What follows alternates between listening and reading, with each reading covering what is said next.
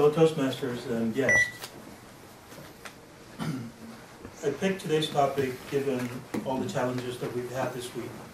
And I wanted to take a few minutes to kind of give you a high-level overview of how this web technology that we've become so dependent, how it works and why do we have problems sometimes, and the kind of things that we're so accustomed to that sometimes it's difficult to find our way around it.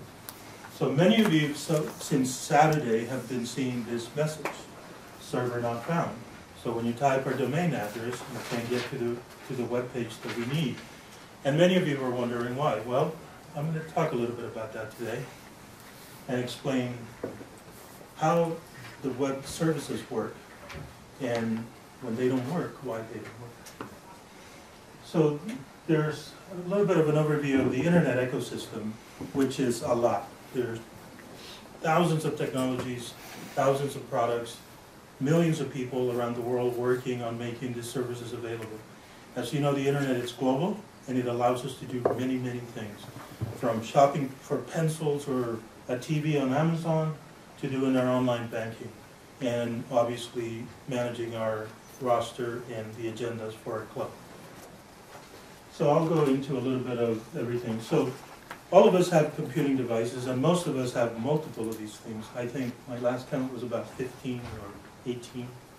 And now TVs are being instrumented with internet technology, refrigerators. Samsung has a refrigerator that you can display YouTube programs on it. It's insane. There's thermostats that are being enabled with networking technology as well. So there's a lot of advantages. The homes are becoming instrumented with a lot of technology to make, presumably, our life easier. It's all good when it works. When it doesn't work, we got problems. So we all have computing devices. Every one of those computing devices has a browser or an app, depending on what you're using. A computer, there's multiple browsers that are loaded, and that's how we submit requests, that's how we get to websites. Obviously, when you're using an iPad or a smartphone, you have apps that do the work for you. And you get, right now there's two flavors, there's an Android or an Apple iOS version. And of course, all of this is just to get us to the websites that we want to use and the information we're trying to get. Every computing device, in order to access those resources, needs to have a way to get there. So we all pay lots of money, and AT&T, Verizon, and Charter, and all the internet providers make billions of dollars, with our payment for internet services. And this is required. There's no other way to get to that. So whether you're on your cell phone or on a computer at home, you have to have some kind of internet service to get to the internet. And of course, all of that is just to get us to internet service providers such as Netflix, Amazon, Facebook, and many other services that are out there. So what happens? How does this stuff magically communicate? Well, when you type in a name such as YouTube, that information is translated, sent to a service which is called the domain name service. And there are companies who specialize in tracking and maintaining these millions and millions of websites all over the world in terms of what the name is and map to some resource, a web server somewhere. So that name gets resolved, and eventually it finds its way to the YouTube server that Google has hosted in who knows where, given their large infrastructure and the data centers all over the world. So we don't know where the service is, and we don't care. We just want to get to it. So typically that's how it works. But the services, what they do is they resolve the name, which is how we understand things, to a computer address, which is how the computers understand things. There's a decimal notation, which is called an IP address, and everything has a specific IP address. Everything has to have it in order, and it has to be unique. So no two places can have the same, no two web services can have the same IP address, because then you don't know where to go to. So for YouTube, this is an IP address that I found. That's one of the many that I think they have. And then for us, we have a hosting service for our website, which is hosted by a group of people who have ties to Toastmasters, and they have created an environment, the web server, specially suited for our meetings. So it's a really nice tool, but again, you know, we have to be able to get to that. And what happens is when, as an example, when that mapping breaks, we can't get to what we want. So in the case that the problem we're dealing with right now is the fact that somewhere the mapping of our renotoastmaster.com domain name has been changed, and now it doesn't have the IP address of the server where it needs to go. So our web server doesn't work, our email address that's tied to that, nothing works. Now Yan and I have been working for the last 3 days trying to troubleshoot the different systems, reaching out to the different services to try to resolve this problem. And we made some updates which we won't see whether they worked or not for another 8 hours or so. So we're hoping that by the end of today we'll have our site available. If it's not, then we have more work to do. Moving on. I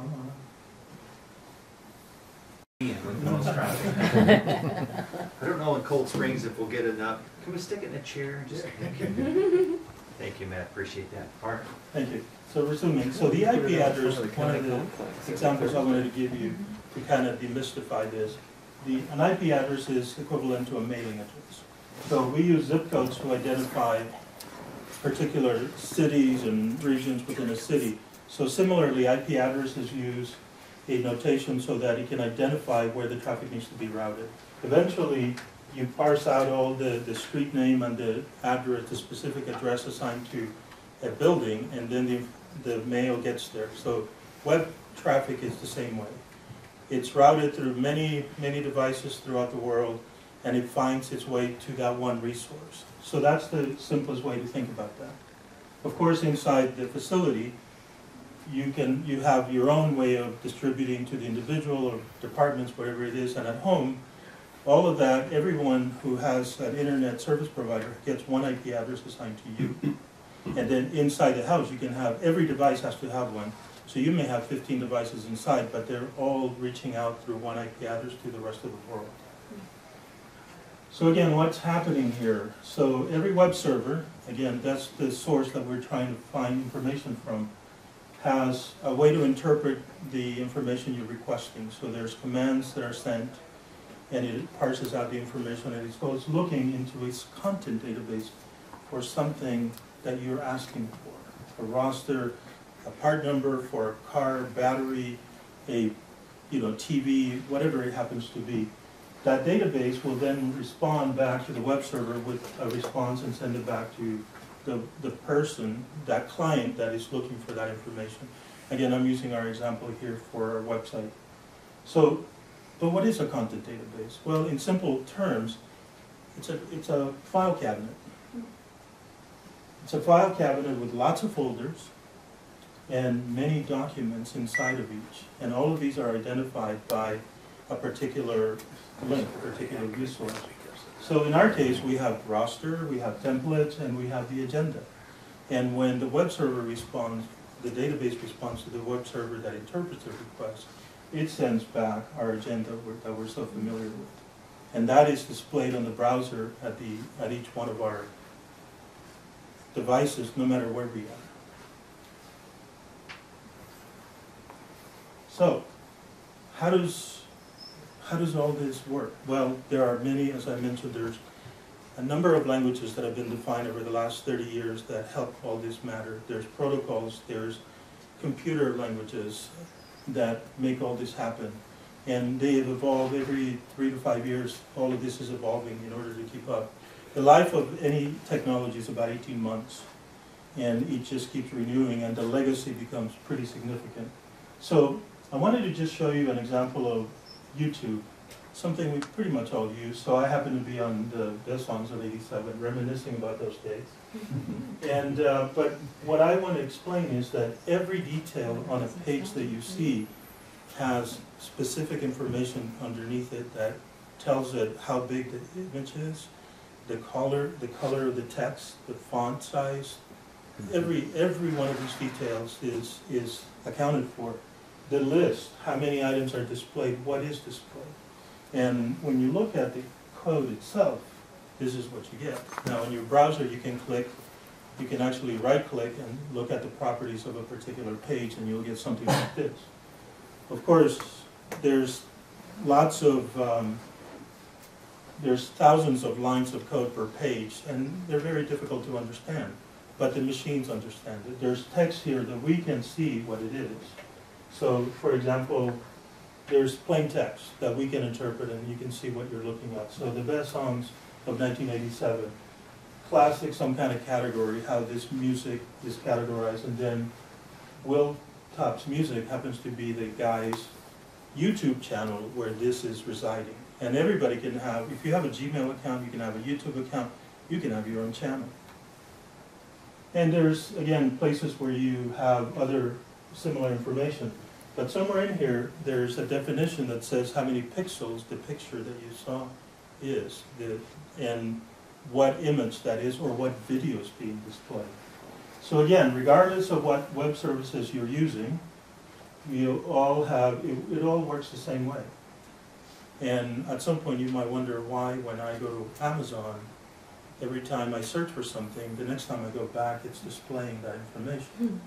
Well, it just so happened that they want to know so much about everything that we're doing on the web that they track every click, every site you go to, every item you request. That all information is tracked, for better or worse, and Facebook is one of the worst for that. And then what they do is they analyze that information, and companies like Facebook sell your data, supposedly anonymously, but they sell what you're looking at, and this is how companies like Facebook make money. I'm an anti-Facebook person myself, just so you know, for a lot of reasons, but that's beyond the point, besides the point. So, but what happens is every web browser has information about what you're doing, and every app tracks a lot of information what you're doing. And on the phones, the apps, you have to be careful because a lot of times these apps are wanting to gather a lot more information about your contacts and personal data. If you have credit card information, sometimes they're looking for that. So you have to be very careful as to what is allowed to access. So of course, as I mentioned, when things don't work, you get errors like server not found or the famous 404. 404 is that simple message that says a file has been moved, deleted, or somebody at some point. So if you happen to have the URL, which is what that link has, to a particular page that you cannot find, that's what happened. It's been removed because it's obsolete or because somebody was shuffling around the file system within the web server. So, come on, man. So the next time you look at YouTube or any web page, you can think about what's really happening underneath it, and in some cases you'll have an understanding. If you run into problems, you'll have a better understanding of why you're not either getting to the web server or getting to the page that you want. And if you own as a business that relies on this, you also have to understand this in order to be able to, like we're doing, Jan and I are doing right now, we got to chase down the people that are managing all of this so that we can restore our web services. Hello, Toastmasters.